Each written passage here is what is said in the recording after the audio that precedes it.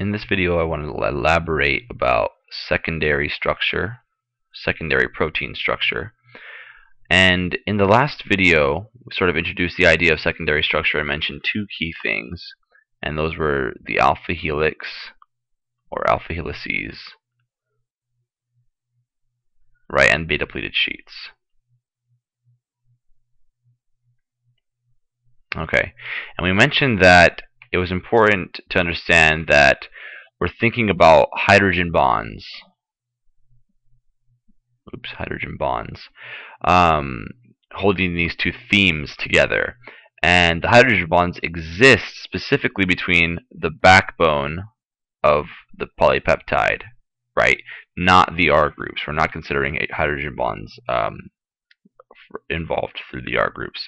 We're just considering the ones between the carbonyl groups and the amide hydrogens, right? So this is the hydrogen bond that we're concerned with, right?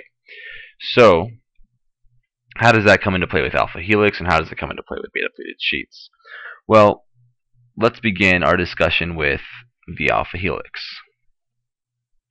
So what should we know about an alpha helix? Well, the first thing that we should keep in mind is that it's a right-handed helix.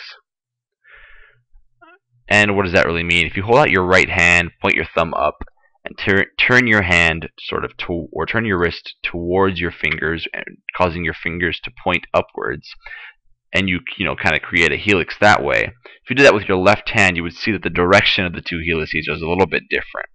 Details behind that I don't personally feel are incredibly important to sort of to understand what an alpha helix is, but it's a good thing to keep in mind that it is a right-handed helix. Okay, and there are plenty of details about alpha helices, including how many peptides, that there's one polypeptide per helix, how many amino acids there are per turn, all kinds of crazy things. But I kind of want to just talk about the things that I think are key to understanding what an alpha helix is. So well, it is a helix, right? So let's think about it being a helix looking like this. Let's draw it out kind of like this, right? If we imagine this, what I'm drawing here, to be a polypeptide chain, right? So each little section here, this string here, is a string of a bunch of amino acids. Okay, just tons and tons of amino acids. Okay, so this structure would have to be held together in some fashion, right? Well, we'd expect it to be held together by these hydrogen bonds, which is what I'm sort of getting at here. So the hydrogen bonds that exist along this this helix. Well, first I want to mention that the axis of the helix is up and down like this. So just imagine this this dotted line here, if you will, right? This is the axis of the helix. Okay. Okay. So what we have here, excuse me, is we're going to have hydrogen bonds existing sort of like this, where we might have a hydrogen bond here, right, and then a hydrogen bond here, and then a hydrogen bond here, and then a hydrogen bond here, holding this helix together. Okay, so each one of these little lines here is a hydrogen bond. Now, we mentioned that the hydrogen bonds are between the backbone. So when I want to mention this over here, we have hydrogen bonds between the carbonyl and the amide hydrogen every fourth amino acid. So every fourth amino acid, so we have one amino acid here, 4 amino acids later in the chain, we have that fourth amino acid hydrogen bonding with this one here, right? Likewise over here and here and here. So these H bonds are sort of holding this helix together. Okay. Something to just bear in mind is that these H bonds, right, specifically, are parallel, right? They are parallel to the axis of the helix, right? These lines here, these little H bonds, they're running parallel to the axis of the helix. Okay, that's something to keep in mind. Okay. One more thing I feel is imperative to keep in mind is that what are the R groups doing? Where are the side chains? Where are they in this sort of mess? The R groups of the amino acids are all pointing outwards somehow. And I'm obviously not going to be able to draw them all, but if we have R groups, they're going to be pointing out of the helix like this. Okay. So these are all the side chains, right? Now this is obviously not the best drawing. If you go on to conduct a Google image search, you'll find these images of these helices, and I'm sure they're much better than what I can draw here. But it's this is sort of give you an idea of what's going on with an alpha helix.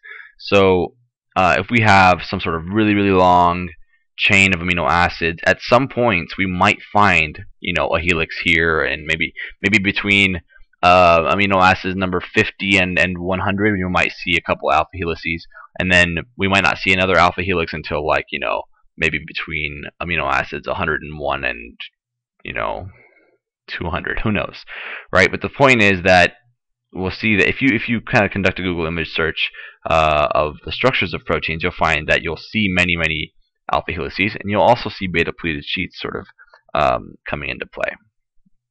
One more thing I did want to notice, or did want to mention about alpha helices, is that they're usually mentioned about, sometimes when they're talked about, they talk about how the alpha helix is a dipole, right? The alpha helix is a dipole in which one end will be let me draw this in a different color. The N-terminus will be the delta positive end, right? Because the amino terminus has a positive charge, and the C-terminus will be considered the delta minus the end that has the partial negative charge. Okay, so so if we think about this could be the N-terminus, right? And this could be the carboxy terminus, right? So this would be the delta positive end, delta minus end. Okay, so this is what an alpha helix is like. Now, what things could disrupt this alpha helix? What things could mess this up, right? Let's talk about that. Okay, so let's talk about things that can disrupt or ruin an alpha helix. Okay, so there are plenty of things that can do that. One thing I want to mention first and foremost is the amino acid proline, right? Proline, if it's somewhere in this alpha helix, it can mess it up. And the reason why is because if you recall, proline, right, it's restricted in its rotation because of the fact that its R group binds back to its amino group, right? So its rotation is restricted due to its R group, right? And I'll kind of draw that out in just a second, right? Another thing is quite simply that its alpha amino group, right? Oops, I don't want to draw it like that. I want to write out the word amino. Its alpha amino group does not have an H available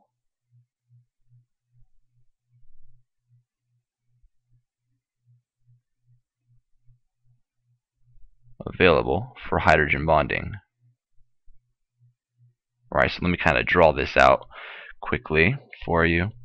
So if we have an amino acid here, let's just call it R1 amino terminus here, and then it's connected to proline. Let's kind of draw proline out. So if we draw proline right here, right, it's going to look like this, right?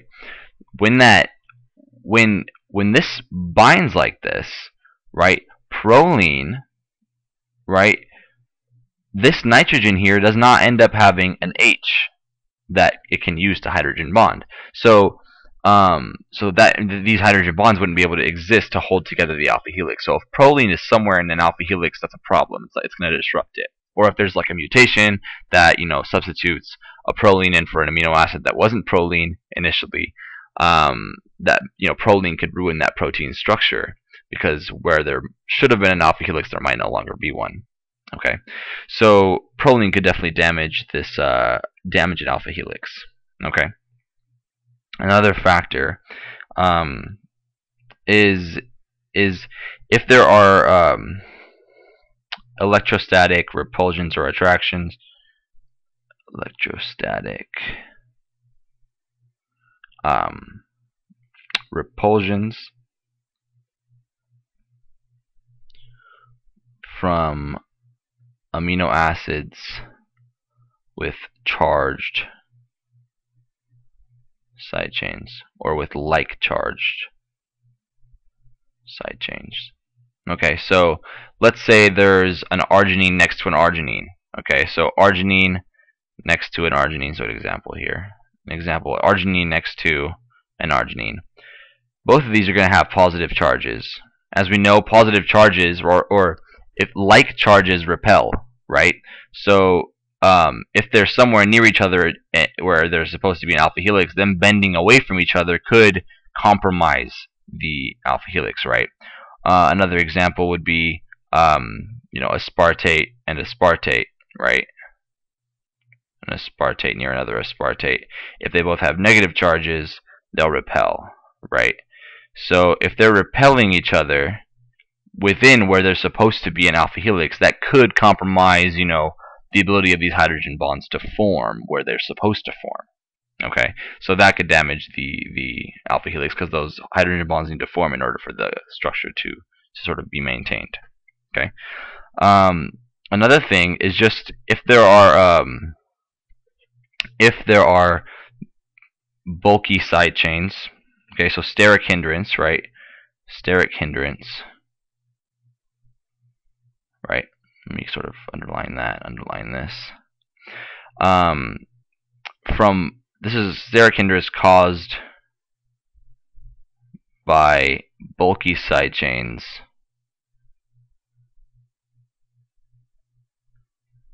being close together, close to each other. Right, so if there's like a phenylalanine, right, which has an R group, the R group for phenylalanine looks like this. It has a CH2 and then,